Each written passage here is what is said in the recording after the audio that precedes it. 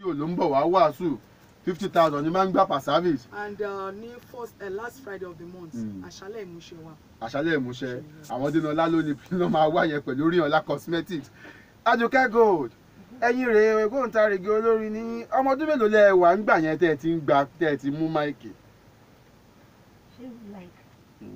ṣé tí mo bẹ̀rẹ̀ àbí tẹ́ ẹ ti ń kọ orin yẹn ń gbà yẹn. like 5 years mo ti. like torí ẹ kéré gan gbà yẹn. 5 years mo ti. ẹ ta lọ̀gá yín tẹ́ máa ń tẹ̀lé ń gbà yẹn mà. ọ̀rọ̀ ńlá ni ẹ̀ṣá kókó wà fún ẹ. ẹ̀yà sáré tu. well you want in a word in a nutshell ohun tí màá kọ sọ ni wípé ìrìn àjò èèyàn bí èèyàn bá dìde láti ibì kan tó sọ pé kò síbi kan tó ti bẹ̀rẹ̀ ó kù sí wọ nìkan lónìí but ìrìn àjò ayé wàá ṣàbẹ̀rẹ̀ níbì kan bí ibẹ̀ yẹn ò bá tiẹ̀ bó bá jẹ́ gbàgùngbàgùn ibẹ̀ ló máa gbà débi tó ń lọ mi ò débi tí mò ń lọ náà ṣùgbọ́n mo fògo fún Kristi. ọmọ ìlú wo ni. ọmọ Ọ̀ṣun. ibo lọ́ṣun. ọmọ Òbòkun ni. Ìjẹ̀ṣàlérè o Ìjẹ̀ṣàrè o ọmọ Òbòkun torí àkókò wa mo tún sì máa gbé yín wá dáadáa bẹ́ẹ̀ jẹ́ ń jíṣẹ́ ọ̀gá mi dùgbẹ̀ ìjọba jùjú CP wọ́n máa play ní Abidabo hotel lọ́la ẹ̀gbọ́n mo ti jíṣẹ́ yín o kẹ́ ẹ mọ́ bẹ́ẹ̀ lórí o ẹ̀rọ bá sọ̀rọ̀ tó máa pè yín sí. ok tá a bá fẹ́ pè mí fún program mi and anything ẹ pè mí sórí 08089332443. ẹ pè lẹ́ẹ̀kan sí. 08089332443. Umukoro big body big engine like me sir. Na juju we go call your music abi na we repertoire wetin we go call am. I just call it world music. World for the survival of the living. Ṣé na Luther music abi na gyration music? The thing is that I personally believe in the goodness of life and the survival of living. The time has come when this nation and human beings all over the world should think positive.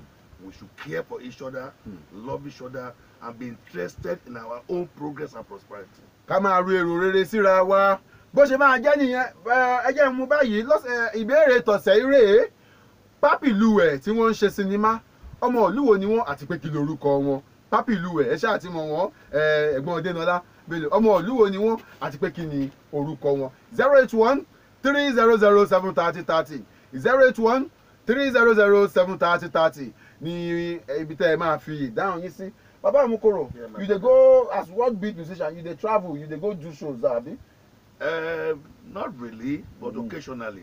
You dey do am, money plenty now. Not be like that. You get money pass Ken there, the thing is this. you know the important thing. The important thing here, which is the purpose of this brighter day. The purpose of this song, brighter day, is to make Nigerians, all nations in Nigeria, whether Yoruba, Igbo, Hausa, wherever you come from.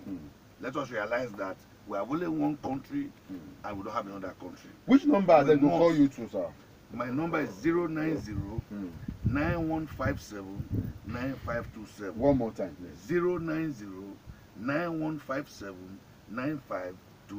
Àwọn máa fèyí ṣe lọ ká máa dúpẹ́ lọ́wọ́ ọ̀gá mi Adésọjí Adétókun Alájà Fúnmi Ibrahim ọpẹ́ lọ́wọ́ yín adúpẹ́ lọ́wọ́ gba àwọn tá a jọ ṣètò Oríọlá cosmetics adúpẹ́ lọ́wọ́ yín kí n máa fi lè kí pa mi Sisi Lamide happy birthday to you MC Ọ̀rọ̀pọ̀ thank you so much ọmọjọ Ìbò Tọ́pẹ́ Oríyọmí òun náà wà nílé agbára Lọ́ládé Abọ́lẹ̀jà ọmọ Ẹ̀rẹ̀kẹ́ títí di ọjọ́ mẹ́jọ tá ò tún pàdé Bàmí Kẹ́hìndé thank you so much Prophet Sunny Olúwọlé ẹ ṣé tẹ́ ẹ wá o Mama Olúwabùnmi God bless you ma ire o ó dọ̀sẹ̀ tó ń bọ̀.